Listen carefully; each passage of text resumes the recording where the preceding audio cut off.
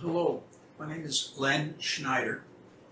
I've been doing some interesting and I think really important research for many years in music, and I had a really amazing discovery about 8 years ago. So I discovered a very interesting performer and musician, very amazing person. This is Teresa Vaughan. I wrote several books about her, and you can see it on my webpage. There's a lot of information about it, and there's links where you can actually look through the book on eBay and other places. It's very interesting. And Teresa Vaughan started playing music in the 1880s, talking about the days of Jesse James and Billy the Kid, because that was the Wild West. She was in the very civilized East. But it was very beautiful stuff that was happening. And I discovered a lot about the kind of music she played and why it's so important.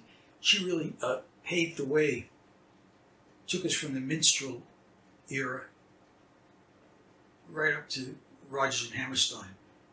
Direct, straight line of evolution. It's amazing. She's very important because she added something that was missing that led to Rodgers and Hammerstein. She added good humor and love and poetry and romance. Very dreamy, really amazing. And I'm going to try to demonstrate a little bit for you what a buckbeat banjo was like. This is an exact replica that I'm building these. This is silver plated. The originals were nickel, but we stayed away from nickel because of the allergies. And the interior is bent maple, which is like exactly the way it was in the old days. The old days were before 1900. After 1900, forget about it. All the banjos, even the most expensive ones, had heavy plywood rims because it was easier to make than to bend wood. In mass production, this would be impossible in mass production. It was very difficult. Anyhow, we're making another one right now. It's gold plated. It's really nice, but just they sound amazingly, just like the original. I was lucky to discover a couple of original buckbeats, and it's a very amazing instrument. It's very lightweight. The neck is very light and strong enough, just strong enough to do the job. The fingerboard is like as thick as a business card. It's like a racing car. It's amazing because violin makers and players will tell you that if the neck is light, the instrument sounds better. Okay, now I'm going to play three songs, a little bit of each one. It's going to show you the entire, really straight line of evolution. I'll start off with something that Teresa might have played when she was first playing in the 1880s. There were songs like things Appalachian and minstrel kind of music, like I'll play a common one that you probably, O Susanna, for example. And this is what it would have sounded like, maybe the way she might have played it. She probably wasn't a heavy-handed foot stomper. She was kind of very cultivated. And at times I'll try to show you a little bit of what I mean, kind of more light, very lighter touch. You can get into all kinds of different ways. And then another thing I'm going to show in the next video is going to be what I call a four-dimensional idea, which is kind of an outgrowth of what I'm going to do right now. Four-dimensional idea, try to show you get a new kind of music almost if you connect the best of the past with four-dimensional time. If you go with the best of the past with really the best of the present, you get a very interesting, especially if they're connected, like entangled, like in quantum theory, So the music, what I call four-dimensional music, I'll be playing the banjo the way Teresa might have played it if she was playing a song from Rodgers and Hammerstein, which is so closely connected. That's a big discovery. There's such a close connection. It's so easy to transition.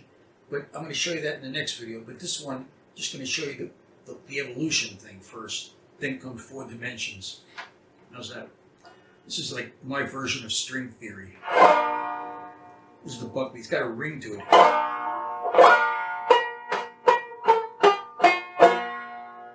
I come from Alabama, banjo on my knee. Louisiana, which I love to see. Rained so hard, they all left, but it was dry. Sun so hot, I froze to death. Susanna, don't you cry. Oh, Susanna, don't you cry for me. I come from Alabama, banjo on my knee. Now, moving right along, that's in 1848. Now, when Teresa got to Broadway, she evolved from that and other songs like that into songs like this, which is almost the same, but more on the road to more romance, you know, like this. A winning way, a pleasant smile,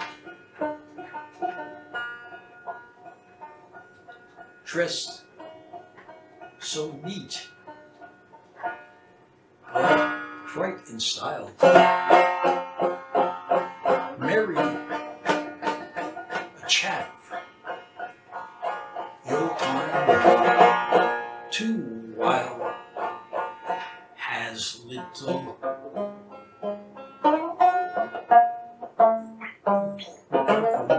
Rooney.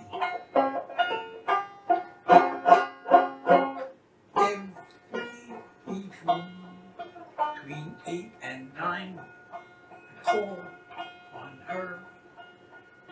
Surely will be mine.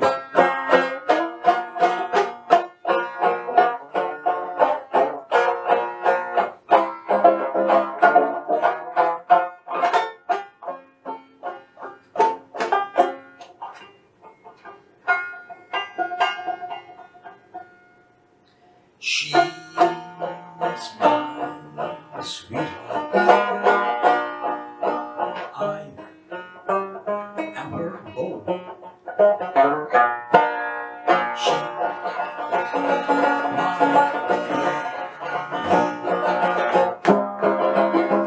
I am her beau, Joe. So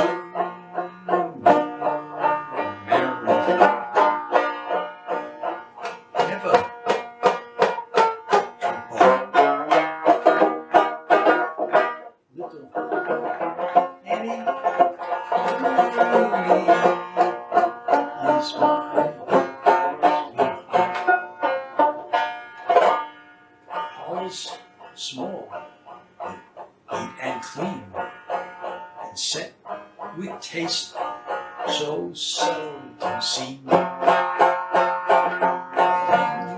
can bet the household queen is little any room.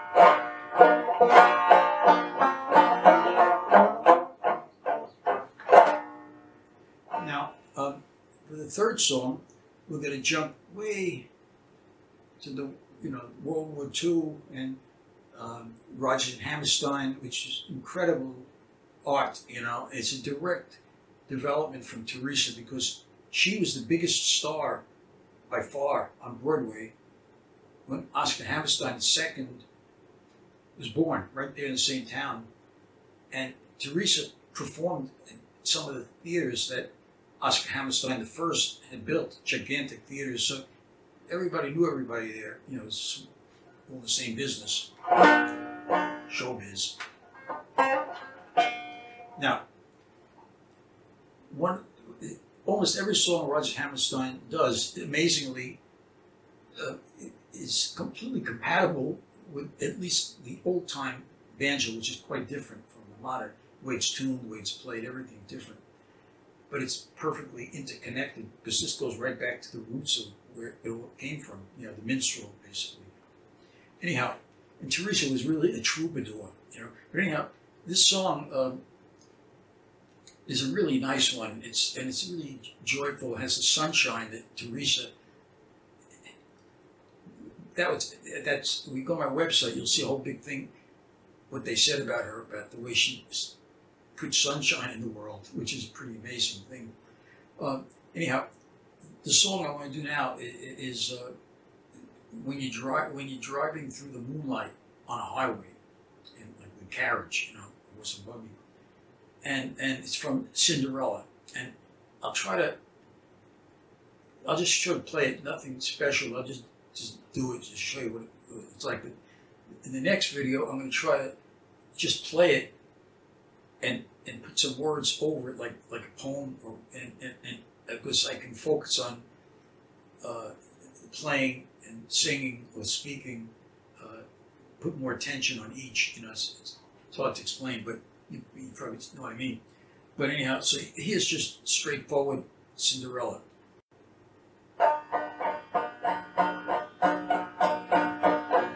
Maybe driving in the moonlight on a highway, driving on the way to the dance, with breakfast, wild anticipation.